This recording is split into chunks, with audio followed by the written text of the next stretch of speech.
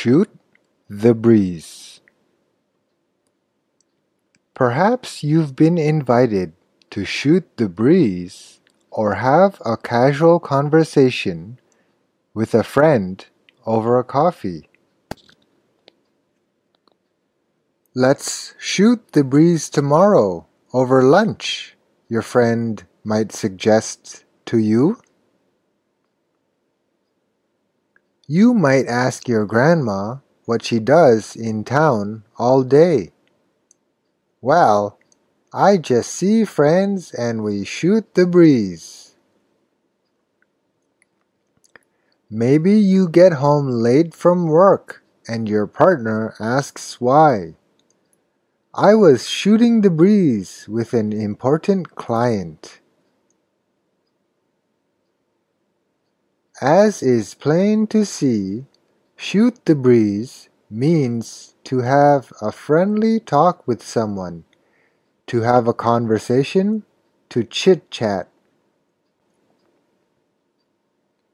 It's easy to imagine why the idiom shoot the breeze means to talk.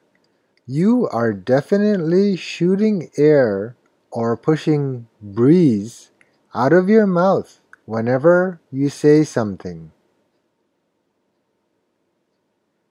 Breeze was slang for gossip in America in the early 1900s, so shoot the breeze originally meant to gossip.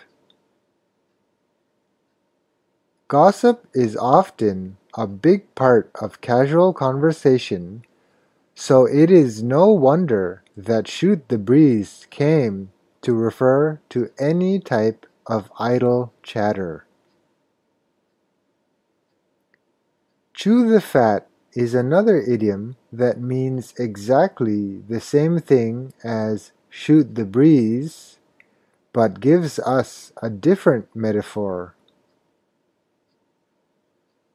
Chewing fat is not easy and your mouth moves a lot when you do so.